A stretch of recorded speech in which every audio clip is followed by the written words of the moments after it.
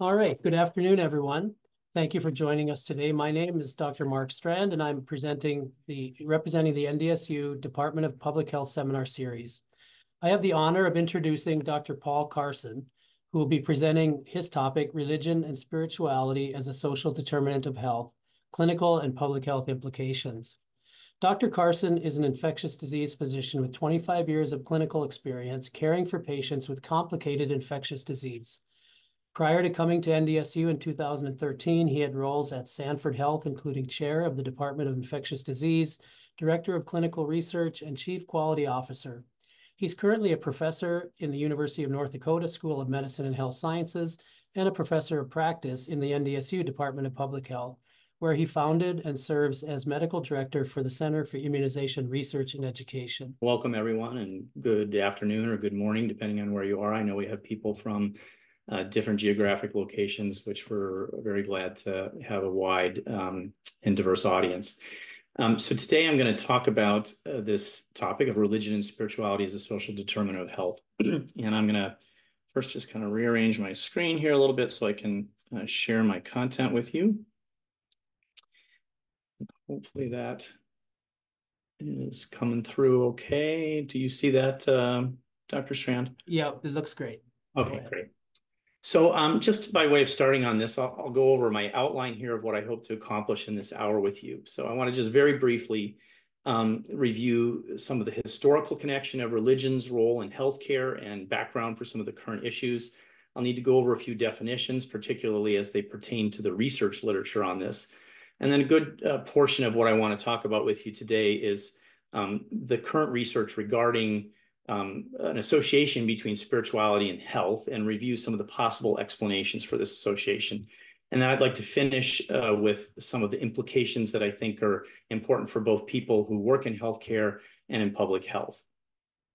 So historically, at least in the West, there's been a very intimate connection between religion and health and the delivery of health care. Out of the religious orders and monastic orders in the Middle Ages, came the birth of the hospice movement, where caring for the sick and dying was a regular part of the vocations of some religious orders. And that even moved into the more modern era with many, if not most, of our hospitals and healthcare systems either currently still having or having had a history of some religious affiliation.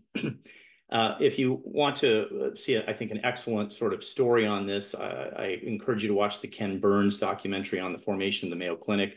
All of Ken Burns' documentaries are really fantastic. It's a remarkable story of the coming together of the Mayo brothers and the Franciscan nuns who lived in Rochester, Minnesota, to develop that healthcare system there in the wake of a very devastating tornado that damaged much of Rochester and caused a lot of injury and death. And the sort of marriage between the sort of science of the Mayo brothers, who were at the forefront of healthcare, and the mission of health and healing of the Franciscan sisters is a remarkable story that's worth watching. But if we kind of look now today into the 21st century, we know that we literally have had sort of what appear to be almost like miracles of diagnostics and therapeutics that have made healthcare a fantastic enterprise of the biomedical sciences. But I think we also increasingly recognize that those successes and the increasing emphasis of the biomedical approach to healthcare has left some feeling out of touch in that we have what is being increasingly perceived as a mechanized, compartmentalized delivery of healthcare that does not look at the whole person. A person that I think is worth reading some of his work is Dr. Eric Cassell. He was an internist who later moved into the area of public health, and in particular into the area of bioethics. He's one of the forefathers of the palliative care movement and did a lot of work in end-of-life care. And he noted that in this quote here, that everyone has a transcendent dimension. What he says is a life of the spirit. The quality of being greater and more lasting than an individual life gives this aspect to the person its timeless dimension. The profession of medicine appears to ignore this, appears to ignore the human spirit. And he was sort of decrying this lack of attention and lack of expertise in this area. Yet we know that concerns that involve both medicine and spirituality frequently overlap.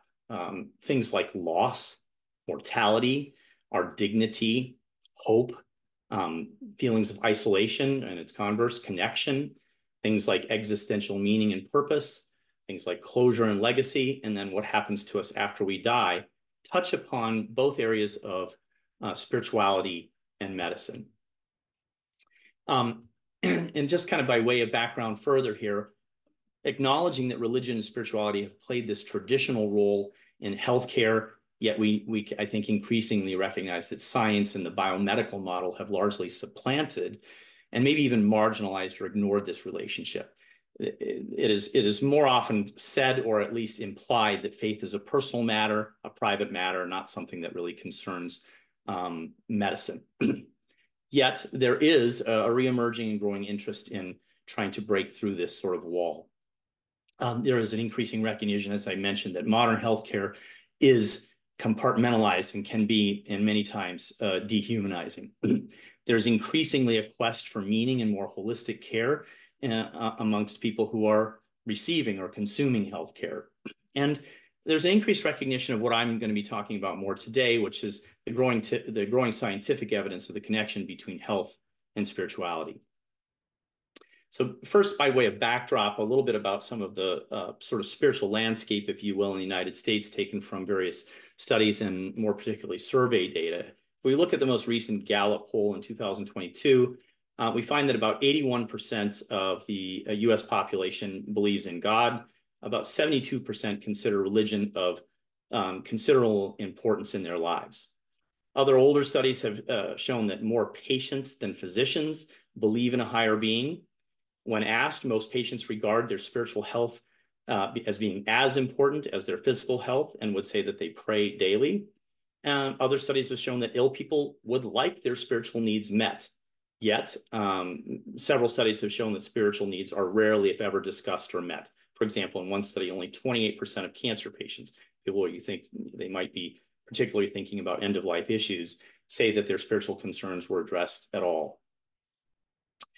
And this sort of landscape differs somewhat by race.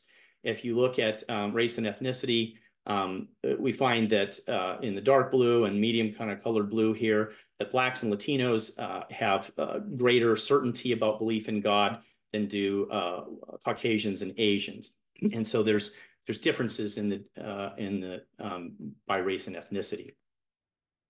When you look at patient preferences, this was a study that looked at an outpatient survey of 6 academic medical centers across 3 different states, surveying patients in these outpatient settings.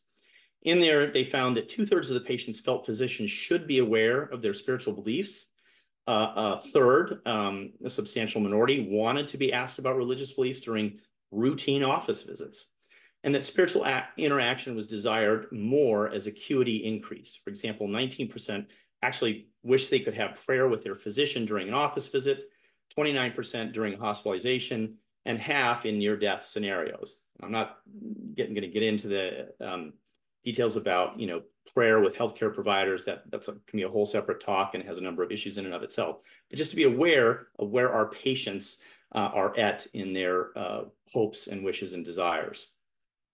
When you look at healthcare workers, this is a study looking at healthcare worker attitudes in a critical care setting on addressing spiritual concerns. And so surveying attending physicians, fellows in training, nurses, and advanced practice providers, most, when asked, would agree that addressing spiritual concerns is important, 80 to 90%, nurses being the highest group saying that these needs should be met.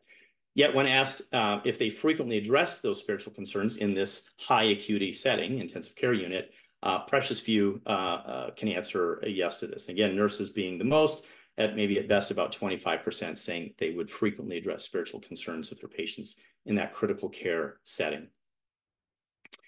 So Getting now to the next sort of outline item on religion and health, is there a link and what's the evidence? So first, it's important to have some definitions because the definitions matter when it pertains to the research literature. First is spirituality. This comes from the Latin word, which means for breath.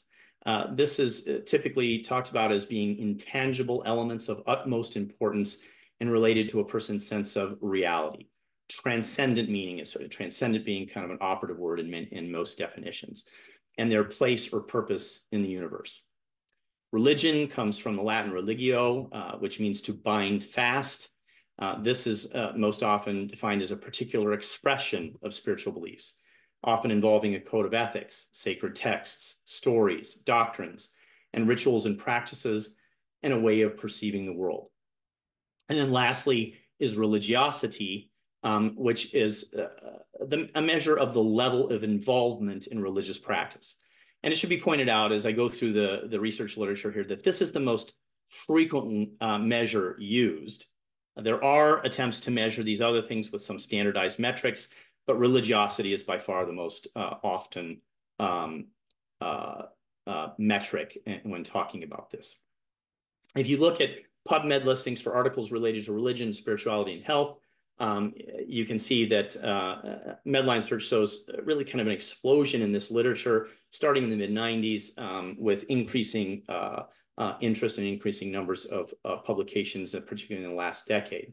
Newsweek had a cover story article a number of years ago on this connection. Is religion good medicine, and why science is starting to believe? And now there are actually numerous major academic centers that have dedicated centers researching and exploring these connections between spirituality and health. Duke was one of the first, has a large center and kind of one of the forefathers of this kind of research. Harvard has a large program now, George Washington University, Berkeley, University of Michigan, and I know there are actually many others as well. But these are a few of the more established and larger places with centers dedicated to researching this. Probably one of the main pioneers in this area of research is Dr. Harold Koenig. He's the director for the Center for Spirituality, Theology, and Health at Duke University. He has board certification in both internal medicine and psychiatry. And he's now, I think, probably well into his 70s, has been researching in this area for the last couple of decades, and is the kind of main author of a Oxford Handbook of Religion and Health that is a compilation of this research literature that's now in its third edition, and brings a pretty rigorous expertise in research methodology to this line of inquiry. As I said, this is now in its third edition. Dr. Koenig, a little over a decade ago, with his colleagues, published a systematic review of the evidence on religion and spirituality in physical health, and then did a different one on religion and spirituality in mental health. I'll kind of just briefly kind of walk through these. In this systematic review, he found that there were about 19 studies related to outcomes related to coronary heart disease, showing an inverse relationship between religious engagement and religious practice. 63% of these studies showing this inverse relationship. 11 of the 13 studies showed improved cardiac reactivity or lowered inflammatory markers after cardiac surgery. With hypertension, about 39 what he rated as high quality studies, 62% showing lowered blood pressure, cerebrovascular disease, almost half of high quality studies showing lower risk. More of a mixed picture with Alzheimer's disease and dementia, about 8 out of 14 high quality studies, or 57%, reporting better cognitive function. However, notably, 21% actually found worse outcomes. So kind of a mixed picture there. Cancer, about 12 out of 20 high quality studies, or 60% showing lower risk or better outcomes with cancer. The person who's kind of succeeded him, I would say, as being at the forefront of a lot of this research is Dr. Tyler Vanderweel. Dr. Vanderweel is an Oxford-trained research methodologist who was recruited by Harvard to run their Institute for Quantitative Social Science because he brings great deal of expertise in research methodologic rigor to a kind of a difficult area in applying research and methodologic rigor in the social sciences. And now he's become the he's become the director of a program there called the Human Flourishing Program. Dr. Vanderweel was one of our Challey Institute visiting scholars, I think a year or two ago, and spoke at NDSU. And he was also recruited by the North Dakota Department of Health under Governor Burgum to be a consultant to a panel of us that were looking at ways to improve health in the state of North Dakota. And his research focuses on what's called positivistic research, like what things predict flourishing or better outcomes. And he's actually developed what's called a flourishing metric. And his research focusing on, I'm just picking out one, there's many, many studies on this. This is one of the better studies. This is a large prospective cohort study that's gone now over 2 decades called the Nurses' Health Study. So it's a study of women's health and looking at a plethora of behaviors, risk factors, et cetera, and then health outcomes over a protracted period of time. Looking at this Nurses' Health Study and looking at one of these factors, religious service attendance, being less than once a week, or more than once a week, he found for cardiovascular mortality and for cancer-related mortality, substantial reductions in risk of death from those 2 outcomes in the group that had more than once per week a religious attendance. This is about a 21 to 41% risk reduction. And in these studies, they, because this is a prospective cohort study, they're able to adjust very well for other confounding variables like baseline health, exercise, diet, and other risk factors. Other studies have looked at, for example, diabetes management and religious belief. And here's a few of those. In one of these studies, or 2 of these studies, African-American females with type 2 diabetes mellitus who are more religious appeared to have better coping skills and manage their disease better. Religious belief was correlated strongly with better glycemic control. However, it was noted that people who had problems with religious belief, so this would be people who struggled with God hates me, or God's abandoned me, or past negative associations with religion, had the converse, had poor physical and mental health associated with their diabetes management. There's a much greater body of evidence related to mental health. Again, Koenig in this 2012 review, and then some other studies here in his systematic review of 326 studies, almost 80% of these showed that religious involvement was associated with greater well-being and happiness.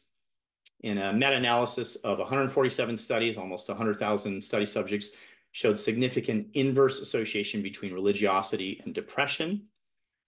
Interestingly, in a more recent study, a prospective study of adult children at very high risk for depression, so this is a strong family history of depression, it showed that subjects who placed a high importance of religion had a 90% reduced risk of major depression over 10 years. Again, this is a higher quality study, prospective cohort study. And they also follow these people with serial MRI scans and found on a follow-up study that these people with greater importance of religion in their lives had actually thicker areas of brain cortex on the MRI in areas that are correlated with depression, such as the amygdala and hippocampus.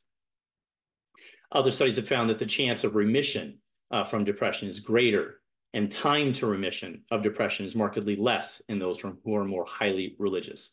And then a number of studies have actually shown less anxiety, better marital stability, less delinquency, and greater chances of overcoming substance abuse in those who are more religiously engaged. Now, kind of looking at other areas of mental health, particularly suicide. Many people are familiar with the NHANES study, a long-standing longitudinal study that's run by the CDC, again, looking at a number of different predictors of health or disease over time. Found that people who attended religious services more frequently had substantially reduced risk of suicide over an 18-year follow-up. In a univariate analysis, there was a 94% reduced risk. And then when adjusting for a number of other potential confounding variables, that still held up at about a 68% reduced risk of suicide over time. Dr. Vanderweel's group has latched on to this nurses' health cohort study. Again, this is a study that started off with almost 90,000 nurses over a couple decades ago, and have been following them over time. Again, looking at a plethora of different risk factors and habits to predict all kinds of different good and bad health outcomes over time. And here again, looking at never versus infrequent versus once per week versus more than once a week religious service attendance, there was a marked reduction in suicide risk in those who regularly attended religious services. Dr. Vanderweel brings another level of rigorous kind of adjustment for other potentially confounding variables. So adjusting for demographic covariates, lifestyle factors, medical history, depressive symptoms, and social integration measures, all of which can be confounders. A study that a group that did a study that I found kind of intriguing was a group looking at pain tolerance. And this isn't religiosity per se, but it was in training people in different forms of meditation. And in this study, they recruited a bunch of college students, and they randomized them to be trained in a secular meditation, in a relaxation training, and a spiritual meditation. And so, and they had to actually prove their ability to kind of do these. They actually were trained over several weeks. The secular meditation had them learn how to kind of sit and relax and enter into a meditative state with kind of chanting the sort of mantra, like something like "I am at peace" or "I am calm" or "I feel good." The relaxation training is kind of typical relaxation, where you try and sequentially relax the various muscles of your body, deep breathing, and so on. A standardized kind of relaxation training. And then the spiritual meditation substituted the mantra for a spiritual focus, which God is good, or God gives me peace, or God is merciful. And so there was a focus on a higher being. For people who weren't comfortable with that, they allowed them to substitute some other name for the higher being, or opt out. It turned out almost no one opted out of that group. So the randomization held pretty well. So this test they used for pain control is submersion of your hand in an ice bath, and how long you can hold your hand in an ice bath. In the secular meditation, they could hold it about 46 to 50 seconds. The spiritual meditation group was able to hold it almost twice as long, almost 92 seconds. So a much greater propensity to be able to withstand this painful stimuli. They then followed up this study with a repeat study, kind of doing the same thing, this time assessing their ability to hold their hand in an ice bath before the training. This time they also added another type of meditation, which was called external secular meditation, saying, well, maybe it's important to have a meditation that gets you outside of yourself. And so in this other one, it was something like, cotton is fluffy, or the sky is blue, or the grass smells good. So it was just contemplating some other thing outside of my own body. So they had the spiritual meditation, the internal secular meditation, the external secular meditation, and the relaxation technique. And again, they found actually all of them could improve the ability to keep your hand in that ice bath, although the spiritual meditation was markedly higher than the other groups. Then they took this same training and applied it to a group of migraineurs, so people who suffer regularly from migraine headaches. And interestingly, they found all of these techniques did help reduce the number of headaches in these migraineurs, but the spiritual meditation had the greatest reduction in the number of headaches per month. They also then looked at these migraineurs' use of their migraine medications. And so you can see the dark line at the bottom is the spiritual meditation group compared to the other forms of meditation. And the spiritual meditation group was able to substantially have a lower use of their regular migraine medications than the other meditation groups. All right, flipping now to what we I sort of say is the big kahuna of epidemiologic research, which is all-cause mortality. One of, we think, kind of the most robust outcome measures when looking at different predictors of bad outcomes, all-cause death. Here's one of the earliest studies on this, a prospective cohort study of life expectancy at the age of 20 by race and by religious attendance. And so first off, you see kind of in the never attending, religious services and whites versus blacks, and actually in the less frequent attendance, you see big disparities by the races. We know this. This is an ongoing area of great interest and efforts on the part of public health to try and eliminate and decrease these disparities. But you can see that both groups have increased life expectancy over this prospective study based on their starting point of never versus infrequent versus frequent religious service attendance. And in fact, and those disparities start to diminish between whites and blacks when you get out to the more frequent attendance. And this study found that on average, that whites experienced about 7 years of greater life expectancy, and African Americans experienced 14 years of longer life with more frequent religious attendance. Koenig, again, back in his systematic review in 2012, looked at about 121 studies through 2010. So this data is almost a decade and a half old. Most of these were prospective cohort studies, so higher quality studies. 68% of these studies found that religious practice was associated with decreased mortality. 63 of these studies were considered methodologically rigorous, and meaning they adjusted well for confounders. The association was higher in those more methodologically rigorous studies. Average mortality reduction was about 37%. Now, more recently, Dr. Vanderweel has started to look at this with some of these better long-term cohort studies. This one's called the Black Women's Health Study that's been following a little over 36,000 African-American women here from 2005 to 2013. And so, again, looking at religious engagement or religious practice with none versus infrequent versus somewhat frequent versus very frequent religious attendance, and mortality reduction in these different groups over time. Here he adjusted for just about everything you could potentially think of that might affect mortality. So as I said, he brings a very rigorous research methodology in trying to adjust for confounders. And here, this was about a 36% reduction in mortality in those that were more religiously engaged. Did the same kind of analysis in the Nurses' Health Study. Here, 74,000 women over 16 years, and again, a substantial reduction in mortality. This reduction was about 33% in the nurses who, at the beginning of the 16-year study, were identified as more frequent religious attenders. If they persisted in their religious attendance through the 16 years of follow-up, that mortality benefit was even more. It was about 50% reduction in mortality. I try to think about like the different things we do in healthcare to try and intervene and increase life expectancy, decrease mortality. And there's very few things that predict this large of differences. For example, all-cause mortality reduction when we give statins to lower LDL is about 9%.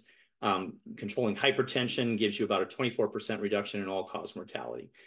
So, those are some of our better things that we're able to do in ameliorating risk factors for death. And if you kind of look at this kind of on balance, frequent religious attendance is about equivalent to people who have very healthy eating habits and regularly exercise vigorously, or about the same effect as looking at never smokers versus moderate to heavy smokers. Now, Dr. Vanderweel's group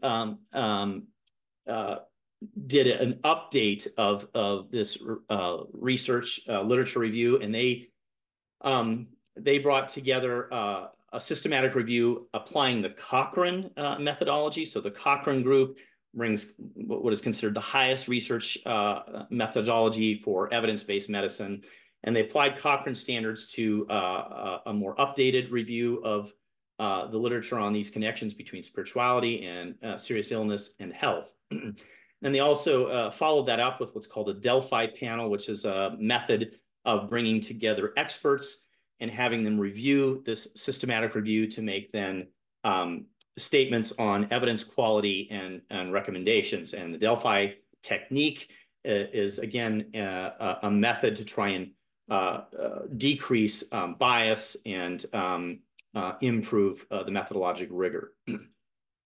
What did they find in their systematic review, of which I just showed you only a very small smattering of some of the studies? They came out with 8 statements, this again published in JAMA, Journal of American Medical Association recently, 8 statements with strong evidence quality regarding the association of frequent service attendance and health outcomes.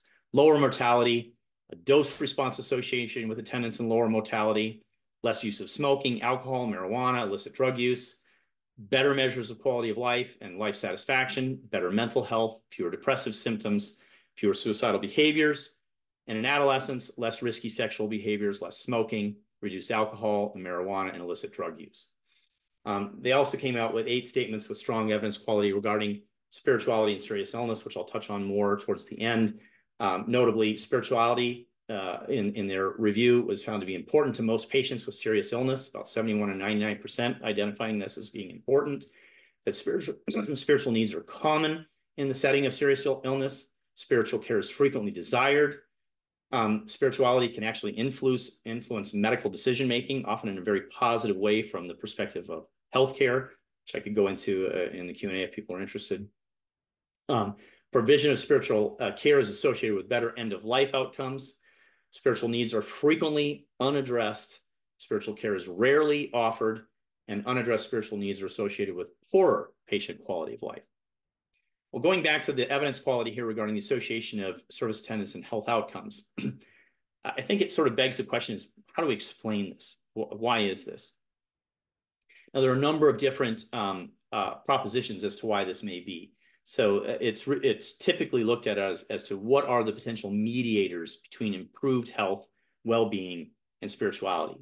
So this list all has been studied in one way or another. There's actually been metrics that have been developed, believe it or not, to measure gratitude and altruism, and humility and hopefulness.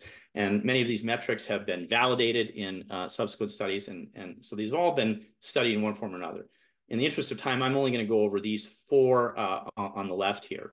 So healthy habits is kind of the most obvious one, that if you are more likely to be engaged in religious community and religious practice, you're probably less likely to smoke, drink, engage in high-risk sexual behaviors, etc. But in almost all the research I just showed you, that is adjusted for right out of the bat. So the benefits that I recently talked about are beyond the healthy habits. Healthy habits account for a big chunk at the outset, but there is something beyond that. The next area that's most often talked about is social connections or social connectedness. This is clearly a very important area. There's a very rich body of research that shows that the deeper and wider a network of relationships we have amongst both family and friends and our social networks, the better off you are, both mentally and physically. And of course, religious community obviously offers that potential network of social connections. Interestingly, when this is tried to, I'm just going to show one study here. There are a number of studies trying to attempt to look at this. When you look at different forms of social support versus religious community, there does appear to be some differences. So this was a study that looked at 6-month risk of death after open heart surgery. So, how often do people go on to die in the first 6 months after their open heart surgery? And they developed a metric for what they call group participation, which is how connected you are to various networks of family, friends, and groups. And then how much do you have for religious strength and comfort? And one of the aspects of which was religious community, and others were like religious coping and so on. They found that the group that had really very low or no significant strong social networks and no religious strength and comfort had the highest mortality, almost a 20% 6-month mortality. In those that had fairly high measures of group participation, but really no religious strength and comfort, had a substantially lower risk of death in that 6 months. Similarly, people who had kind of high religious strength and comfort, but actually rated lower on the group participation in the richness of networks, had a similar lower mortality. But the group that was able to answer with high scores for both high group participation and high religious strength had by far the lowest mortality of all. So there does appear to be some differences here. Another aspect that I think is worth talking about is the idea, the notion of forgiveness. So if you look at the kind of research literature, academic publications in PubMed with forgiveness in the abstract or title from 1996 to 2022, again, a kind of a marked increase in the number of studies looking at this association between particularly mental health and the notion of forgiveness. This is just some of that research here.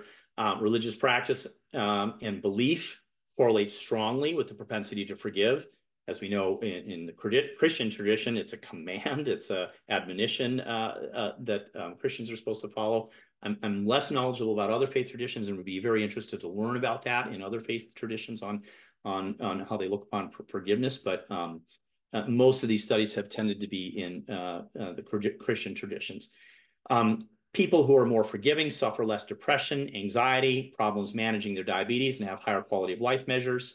Vanderweel's group found that lower depression, lowered anxiety, and higher likelihood of multiple measures of psychosocial well-being in two prospective groups, the Nurses' Health Study and another one called the Growing Up Today Study. and this was forgiveness in association with these things. And psychotherapeutic interventions are now being increasingly used and designed to promote forgiveness. And when done, those have been shown to improve depression and anxiety in its victims. Let's point out a couple of notable things from the past, a couple of horrific mass shootings. One was Dylan Roof in 2015. Some of you may remember this young man, a white supremacist, walked into an African-American church where they were holding a Bible study. The members of this church and Bible study welcomed him into their group, and he sat with them for a while. And then he pulled out a gun and killed, I believe it was 9 of them, kind of in cold blood. Another tragic story was, some of you may remember in 2006, a man entered an Amish school where he sent all of the boys out of the school and then bound the girls and shot 10 of them, shocking this community, a very, very devastating, horrific act of violence, and then put the gun to himself and killed himself. When Dylan Roof was at his trial, many members of this congregation and family members of the slain victims came to the trial, and when they had the opportunity to speak, and many of them told Dylan Roof that they forgave him. In a similar act, the Amish community that suffered this horrific act of violence reached out to the mother of the shooter and told her that they forgave her son and embraced her, as they said, as a friend. Both of these communities said that this act was extremely hard for them and something that they continue to work on even a decade or more later.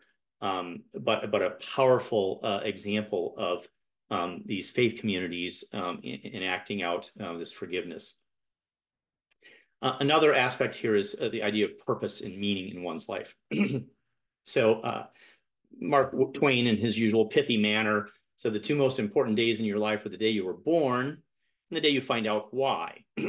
So the major faith traditions in the world offer frequently a transcendent why as to why I'm here or what is my purpose. Christianity offers union with the divine through faith in Christ. Islam, and I may be getting some of these wrong, and I'm happy to hear more from people of these other faith traditions, but Islam, complete peace through true worship and submission to the one God. Judaism, the idea of what's called tikkun olam, which is fulfilling the mission God gave his people through the Torah, and Hinduism through the practices of dharma, artha, karma, which is practicing virtue, working towards prosperity, karma, sort of cosmic justice, if you will, ultimately achieving moksha, which is release from the endless cycle of birth, suffering, death, and rebirth to ultimate union with the divine. When this is actually looked at, there are, again, metrics that have been developed to try and measure purpose in one's life. This was a study looking at soon to be or already retirees. And again, prospective cohort study, a little bit stronger study design, and breaking them down by people who had high levels of meaning or purpose in their lives at the beginning of the study. That's in the gold, versus those with the lowest measures of meaning or purpose in their life. And again, a substantial mortality risk if people had lower sense of purpose or meaning in their lives over this about 6-year study period. That hazard ratio for having low sense of purpose in one's life increased your mortality risk by about 2.4, which is about the same as being kind of a moderate to heavy smoker over that period of time. So substantial mortality risk. Koenig and his group have proposed a theoretical model for why this might be. So this is a very busy slide, but I'll just try and break down the main gist of it. And that is that they posit that the source here being belief in or attachment to God begets things like theological virtues, faith, hope, and love, and in particular, public practices and rituals, private practices and rituals, religious commitment, religious experiences, and religious coping. These in turn affect lifestyle choices and healthy behaviors. They may affect epigenetics. That's an area yet to be studied more. But maybe most importantly, they may beget psychological traits, or what are called psychological traits or virtues, like forgiveness, honesty, courage, self-discipline, altruism, humility, etc. These then beget positive emotions, social connections, and tamp down negative emotions and mental disorders. And this in turn is posited to maybe improve immune function, endocrine function, cardiovascular functions, decrease things like inflammation, which then begets better physical and mental health. Well, is there any evidence for this? In fact, it does look like there may be some evidence for this. This was a study, kind of a lower quality study, what we call a cross-sectional study, but interesting nonetheless. This was looking at serum levels of interleukin-6, a measure of inflammation in the body, by attendance at religious services. And so people who almost never attended religious services versus a few times a year or month to frequent had steadily decreasing levels of interleukin-6 in their blood, this measure of inflammation. A better study here, which was from the center that researches this at the University of Michigan. They did what was called the landmark study of spirituality and health. One of the aspects was looking at a subset of older adults that had higher than median life stressors, like recent loss of a spouse or a major medical issue or a financial tragedy. They found in these people with these high life stressors that there was a 38% lower likelihood of having an elevated C-reactive protein, which is another measure of inflammation in the body, an inflammatory marker, in subjects that attended religious services at least one or more times a month. The decreased likelihood remained after adjusting for age, gender, education, BMI, smoking, alcohol use, and social support. Only religious attendance predicted the lowered CRP. Interestingly, it was not predicted by private prayer, religious meaning, religious hope, general meaning, general hope, or sense of peace. It was getting out and being engaged in that religious community. Another line of research that started to pop up is looking at sort of cellular aging. So you can get a sense of cellular aging by what's called telomere length. Telomeres are the cap at the end of our chromosomes that are responsible for mitosis, or dividing the chromosomes when cells divide. Younger cells have longer telomeres. Older cells have shorter telomeres. And so it's a measure of sort of cellular aging. In this cross-sectional study, again, not one of the highest quality studies, but interesting, they looked at telomere length as a function of religiosity, and those with the highest, being one standard deviation beyond the mean of religiosity or engagement in religious practice, had the longest telomeres. Those with the least religious engagement had the shortest telomeres, or increased measure of cellular aging. This was adjusted for religious support, religious coping, age, gender, race, education, et cetera, et cetera. You can kind of read through these here. So an attempt to try and adjust for numerous confounders. This line of evidence has been repeated and found in about probably 4 or 5 other kind of similar, low to medium quality studies, cross-sectional studies, and now has been validated in one larger prospective study. All right, kind of getting close to kind of the end here and in my last point. So kind of walking through again some of these proposed mediators for these positive associations between religion or religiosity and health. Again, connectedness, purpose, forgiveness, gratitude, healthy habits, hope, altruism. I didn't go into all of these. I think it's obvious to say that you do not need to be a religious person to have social connections, to have purpose in your life, to be a forgiving person, to be a grateful person, et cetera, et cetera. And in fact, I think we can all start readily calling to mind, the sort of religious person or the holier than thou person who, is particularly in our mind not very grateful or not very forgiving.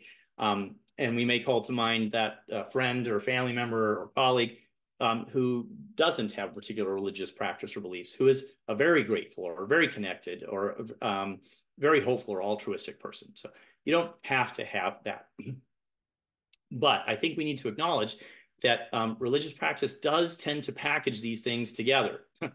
Sorry, that was speeding up my little animation here. So if you look at people who are engaged religiously, these different attributes do tend to correlate strongly. And this, again, another Koenig review looked at the research literature on connections between religious involvement and these mediating attributes: social support, positive emotions, greater purpose and meaning in life, greater sense of hope, forgiveness, altruism, volunteering, and gratitude, and very, very strong associations between people who are regularly engaged in religious practice and these different potential mediating factors.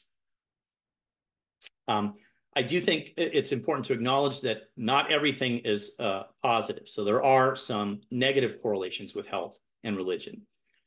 So one that's been found in several studies is what's called extrinsic religiosity. This would be people who sort of say that they are in a religious community because of the social benefits that it gives, and that it's maybe socially expedient for them to do this. It's not necessarily part and parcel to their worldview or their beliefs.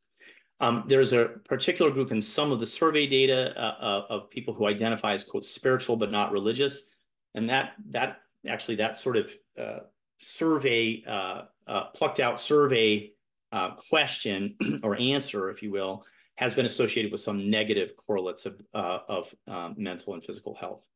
People who are spiritually struggling, God has abandoned me, God doesn't love me, God has left me, have there are strong associations with negative aspects of health.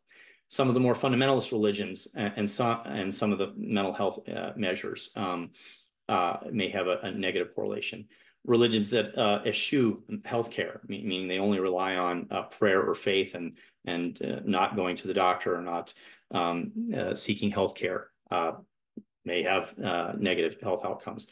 There are some studies that show religious minorities. So if you're a minority in a country where particularly that minority may be oppressed, can have negative correlates on health, particularly mental health. And there have been, there's kind of a mixed picture, but there have been some studies that show that people come from the LGBTQ communities and past associations with some religious groups may predict some negative mental health. That does turn out to be a mixed picture. There are other studies that show people from LGBTQ communities that are engaged in religious community and religious practice do see many, if not most, of the health benefits that I've talked about previously. All right, what are the implications of this? So first, some of the public health implications. I think we need to be aware that there is a real shift in the sort of religious landscape in the United States. one of which is often frequently talked about is the rise of the nones, N-O-N-E. That is people who claim no religious affiliation. This started to increase in the early 1990s and has been steadily increasing, particularly amongst the younger age groups. So especially kind of seen in the millennials and beyond, claiming no religious affiliation. The Jewish writer and sociologist and intellectual Will Herberg, made the statement that man is, quotes, homo religiosus, by nature religious. As much as he needs food to eat or air to breathe, he needs a faith for living. Now, there are people that might take issue with that, but there are some interesting kind of findings that may support this to some extent. If you look at the Pew Research Center in their survey of religious belief in America, even those who are agnostic or say their religion is, quotes, nothing in particular, most of those believe in a higher power spiritual force. If you take the sort of nothing in particular, about 90% believe in God as described in the Bible or believe in an other higher power or spiritual force. If you look at the religiously unaffiliated, about 72% will say they believe in God described in the Bible or this higher power or spiritual force. Agnostics, up to 67% will claim this, and even atheists, 18% in the Pew survey have some belief in a higher power or spiritual force. Our former kind of star psychologist at NDSU, Dr. Clay Rutledge, who a few years ago moved on to other things. Now he's the VP of Research and Director of the Human Flourishing Lab at the Archbridge Institute. He was a bit of a rock star for us when he was at NDSU. He was frequently on CNN and New York Times and Washington Post and other places for his research in social psychology. And he explored several kinds of aspects of this. He calls himself now an existential psychologist. In Dr. Rutledge's, I'm borrowing one of his slides from a lecture I attended of his here. He noted in the survey research and in his own research the steady decline in what we might call mainstream or if you will, orthodox religious practice, mainstream Christianity, Judaism, etc. There is a steady decline in that attendance in religious practice, but it is not being replaced by sort of a materialist atheist worldview. It's actually being replaced by increasing belief in what he would call the paranormal. So belief in UFOs, ghosts, astrology, or a spiritual force, sort of a more amorphous spiritual force or kind of a higher power out there. But Dr. Rutledge notes in his book, kind of compiling a lot of this research on supernatural, death, meaning, and the power of the invisible world. He states that it's not enough to make life longer, easier, or even more pleasurable. People need to feel that they matter, that they are meaningful members of a meaningful social world. Not all beliefs in the supernatural or paranormal help to fulfill this need equally. The U.S. Surgeon General released a report last year called Our Epidemic of Loneliness and Isolation. I highly encourage you to look at this if you're working in public health. It's an epidemic, and it's a big problem, and it confers a lot of negative health attributes. We all know the research literature that shows that our increased use of social media and our devices has not connected us more to other people. It's done the opposite. It has atomized us and led to more loneliness and more isolation. And we see these rise in deaths of despair and suicides in the U.S. that are now at historic levels.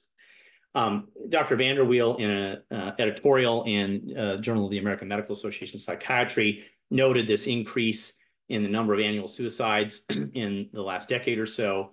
And he estimates that up to 40% of the recent increases in suicide rates might be attributed to the decline in religious service attendance and the loss of that protective effect that we see from numerous studies that I showed you earlier, and that association with decreased risk of suicide. So what are some of the recommendations from a public health perspective? Dr.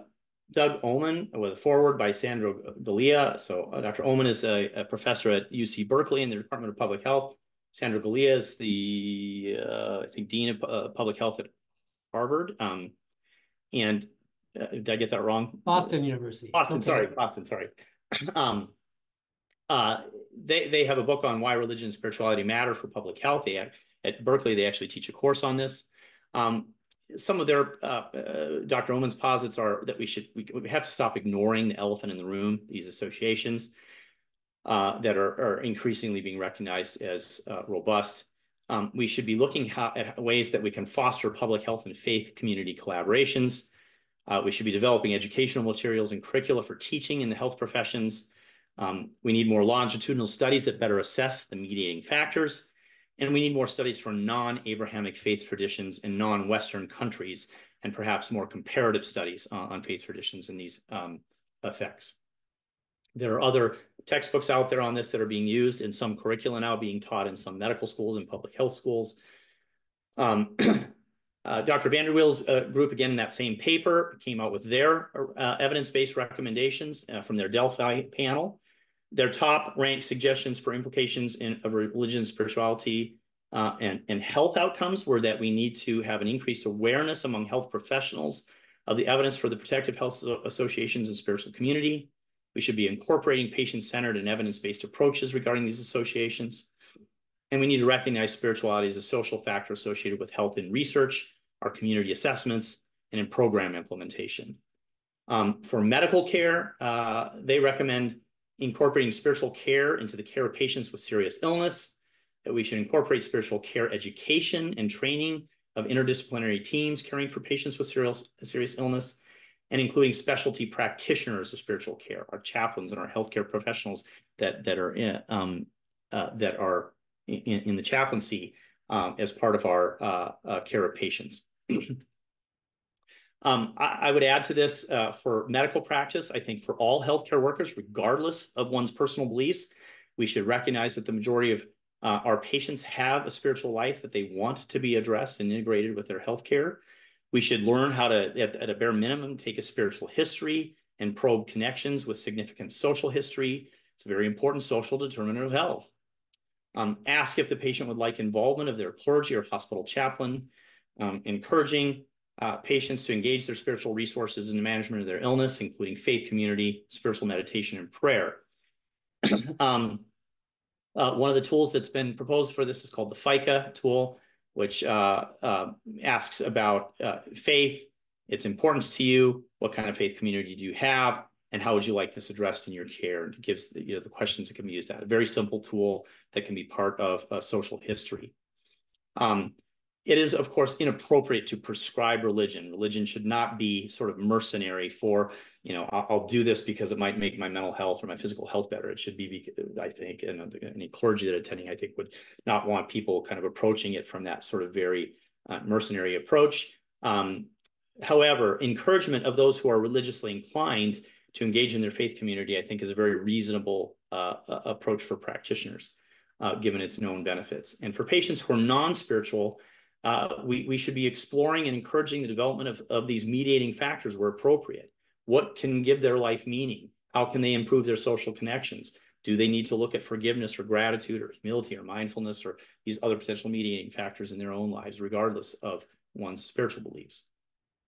I'll finish with a quote from Sir William Osler. He's one of the founding fathers of Johns Hopkins University. He's kind of considered the father of internal medicine. His textbook in the early 1900s of internal medicine still stands the test of time. We were taught many of his precepts in my internal medicine residency training. And he stated that nothing in life is more wonderful than faith, the one great moving force which we can neither weigh in the balance nor test in the crucible. So I'll stop there for questions. Sorry, I think I did. Well, I came pretty close here. But I'm happy to stay on a little bit longer for people if they have questions. Oh, thank you, Dr. Carson. This was fantastic, as evidenced by our large crowd. And we definitely appreciate the presentation today. I want to tell our viewers, listeners, that this presentation will be available on the College of Health Professions and Human Sciences YouTube page, and all persons who have registered will receive that link so you can go and view it later. Out of respect for your time, if you're using your lunch break to listen or whatever, we'd like to now officially end the presentation. And so you're free to leave, and I give you that permission. But I also wanted to let you know that Dr. Carson will stay around for about 15 minutes to entertain the questions that have been posed in the chat. So either way, we'll carry on. And for those of you who have to dismiss yourself, that's fine. And thank you for being here. So in the chat, we have a few questions and I'll read them. So any role of I think you might have addressed this, but the different religions. So is it work the same for any religion in a sense? Yeah. So the vast majority of the research has been kind of in the West and with Christian faith tradition, but there is a growing body of actually pretty good quality research that's coming out of some Muslim countries, particularly Iran. There, very, very similar outcomes are seen as well.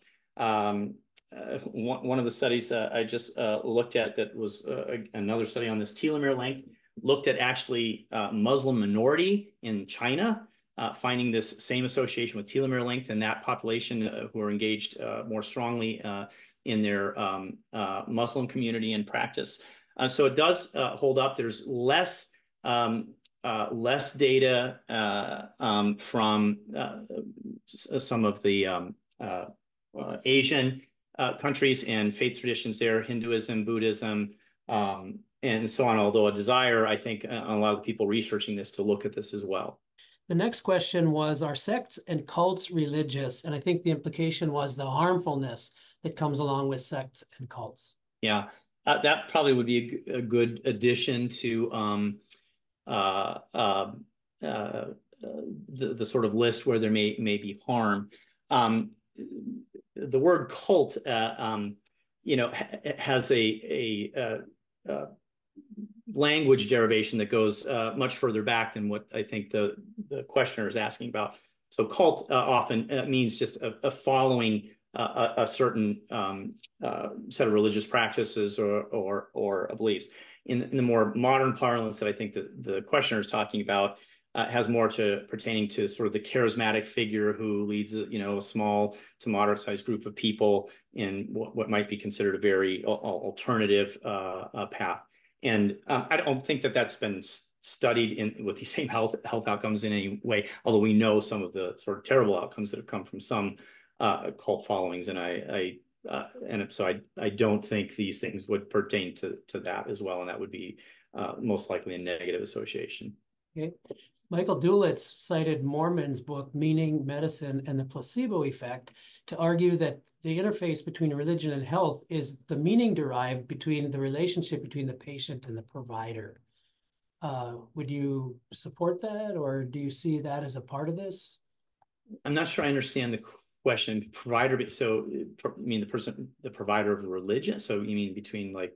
It's based on the meaning between, I don't know for sure. If Michael is here, perhaps you could clarify your question. He may have had to slip away. Okay. I'm not quite swhat that. So I think that, religious practice, what is mediating that effect? There's some positive psychological attributes that I think the thought being, affects us, mentally in such a way that it actually affects things like our endocrine function, immune function, inflammatory markers, and all of that. Now, whether you call that a placebo effect or not, I mean, there's a mental effect. We know placebo effect can be a very real thing, but this is conferred by this practice. I don't know that I would call it placebo. I mean, you're not taking a drug, you're not taking a therapeutic intervention, and it's a way of sort of approaching your life and the way you live and the way you practice. Mm-hmm. The next question was whether to distinguish between spirituality and religiosity or not, because you ended up with the RS sort of cluster, but is there a distinction or any thoughts about that? Yeah, that's a great question. And I think to be fair to this, the vast majority of the evidence showing the positive associations is around religiosity, not spirituality. There are some studies that show religious coping, engagement of my sort of spiritual resources can help me with certain things, but like the mortality benefits, a lot of the mental health, the more striking mental health benefits like suicide risk, that is all religiosity. So spirituality is not, and we could talk about why that might be, but to be fair, that doesn't need to be teased apart. And it's in most of the research is on religiosity. one of the areas of further investigation is trying to parse that out further and understand do these other things like spirituality, religious coping, et cetera, mediate similar effects. And that's an interesting one, because when you showed your graph of sort of religious trajectory trends, lower religiosity, and then I know you use like the extraterrestrial or whatever, but I think that would be suggesting spirituality, right? So it could be that some of the loss in religiosity is being replaced by spirituality. So then the question whether it can get the same effect is of interest. Any thoughts on that? Is that a possible swapping going on? Or? Yeah, I didn't show so this is just starting to be explored a little bit. I didn't show the data. I could put up the graphs if you like, but for example, there was one study that looked at a very good study. This was a longitudinal prospective cohort study called the National Study of Youth and Religion. Looked at them from 2005 to 2008 and broke them down into young people who were consistently religious, who were consistently spiritual but not religious, meaning that's how they answered the way they identified themselves as spiritual, not religious, or whether they flipped from spiritual not religious to becoming religious, or flipped from being religious to becoming spiritual but not religious.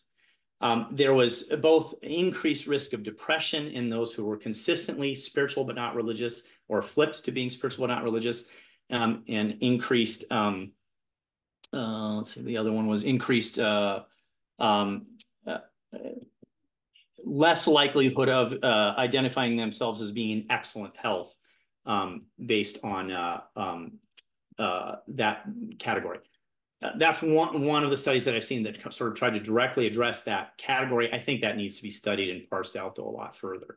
And it kind of gets, I think, to what Dr. Rutledge was saying, is that not all sort of spiritual beliefs are likely to mediate some of these effects or give the same sort of levels of purpose and meaning in one's life. Okay, the next question is from Ethan Sakuridis, who also, by the way, said, that was an amazing seminar. Wow. But one of his questions was the role of social determinants of health and health equity. And if there's any, you use the book that talks about religion as a social determinant of health, but what about the broader basket of social determinants of health? And is there any relationship there? Great question. Not something that I've seen sort of explored, those interactions. When I was talking to a friend of mine, very smart guy, who was, I was telling him about the seminar I was going to give, and I was telling him a little bit about, some of these mediating factors. One of the things he suggested, and I thought was a very interesting observation that I think is worth studying, is he said, what is the social capital one gains by being in a religious community? You sit in a pew with sort of the wealthy and the connected and, upper middle class, and right next to you may be the person who's much less connected, poor, etc. And sort of in the eyes of your faith, you are all equal. What does that do in sort of cross-pollination between sort of haves or have-nots and disparities that we kind of see there? And I thought that was a very interesting thought and observation that probably is worth exploring. I think these need to be explored further. I think it's interesting seeing the sort of race and ethnicity breakdown of sort of belief and religious coping in those different groups, and as a potential means to decrease some of those disparities. But I appreciate the question. I think that warrants a lot further exploration. And one of my purposes of this talk today is there's a lot of people on here who are in academia and in public health. I'd love to see it taken further. I'm just kind of collected this stuff. I would love to see people who actually think and work in this area a lot more ponder like where this goes next. Mm-hmm. Another question had to do with a seeming further extremism among religious persons regarding certain cultural values, and one of them obviously would be opposition to abortion as an example, which public health would perceive as a right and a value. But then along with it are certain other, anti-vaccination potentially. So without getting into the contentious issues of abortion and vaccination per se, but is there any concern that there might be sort of extremist views within religiosity, which might end up having harmful consequences, if even not at that individual person's level, but at the population of which they're a part, because of the kind of demand or expectation placed on them regarding those issues. Any thoughts on that? A few. I'll just touch on sort of kind of the abortion question. And I encourage you to look. Dr. Vanderweel actually wrote a really interesting editorial on this. I think it was again in JAMA on sort of this question around the abortion issue. And he points out that sort of the research on sort of mental health benefits, mental health harms, physical benefits, physical harms around abortion legislation, restrictions, access, and so on is almost weaponized by both sides on this issue. And it's very hard to tease out like decent quality research. And he points out that, look, at the core of this is really more values questions and moral and ethics questions. And that everyone can come around like and get behind the idea that women need access to good mental health care and should not be restricted and should be supported as much as possible. But the core question there is one of sort of values and morals and not sort of like these positive, negative, physical. He acknowledges that there may be things on either side. It's an editorial worth looking at. But this is not going to be settled in any way anytime soon. And it's not going to be settled based on the sort of public health benefits or lack thereof. The vaccine issue, I'll hit on it directly because we deal with it so much. It's very, very interesting because prior to, I would say, COVID, our work in sort of overcoming vaccine hesitancy really kind of had a lot to do with, if you look at the demographics of who was more inclined to be vaccine hesitant, it was college educated, upper middle class, usually identifying more sort of in liberal enclaves. It was sort of the California, Oregon, Washington, the coast, and sort of almost a matter of privilege for vaccine hesitancy. That has kind of flipped, and there's sort of interesting bedfellows now with kind of the other side of the political spectrum, where it's now become an issue of sort of kind of libertarian body autonomy, my body, my choice kind of thinking. I think around the vaccine issue, particularly with COVID, it got politicized. We could do a whole talk on why that happened, how that happened, whatever it is. It did become politicized. Political affiliation is now a strong predictor of certain attitudes on vaccine stuff. I think it has more to do with the political side than the actual religious side, although I think that's worth teasing out. You can find religious leaders that are strong advocates of vaccination. We've had some success in some of the faith communities reaching out, directly to them. But that warrants further teasing out. I acknowledge that there may be on the fringes of religious belief things that may run counter to what are accepted public health goals. Sure. One comment, then I'm going to ask one last question. There's a comment, I think it's really affirming what you've been saying, but the correlation between Utah's, views on health, substance use and such, and their population health outcomes. So I think it's an affirmation of what you've been saying. The last question I'd like to ask, in a kind of a positive note, you suggested that we can't prescribe religion or spirituality on an individual basis. But if you think about it from a public health perspective, is there any role to intervene? So you're not telling an individual what to do, but to intervene, like with faith communities, to help them even further enhance the impact they might have on improving the health of populations. And we'll have this as our last question for today.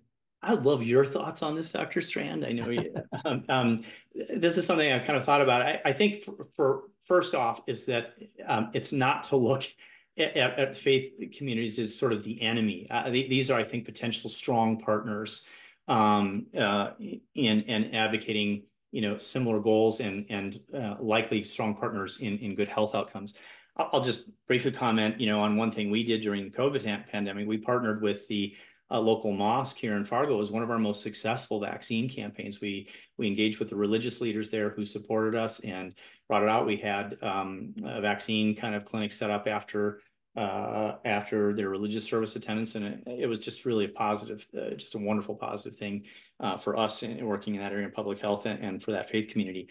There's the concerns about separation of church and state, appropriately so, but I think there is enough overlap and enough mutual goals here that I think a lot of work can be done.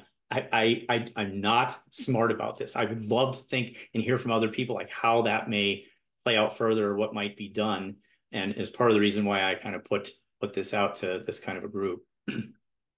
Well, this has been fantastic. And the last comment, I'll just leave it out there, which would be any relationship between American Indian traditional beliefs in the creator and those benefits. And if you want to reply to that, you can. I would love to see this looked at in Native American communities and Native spirituality.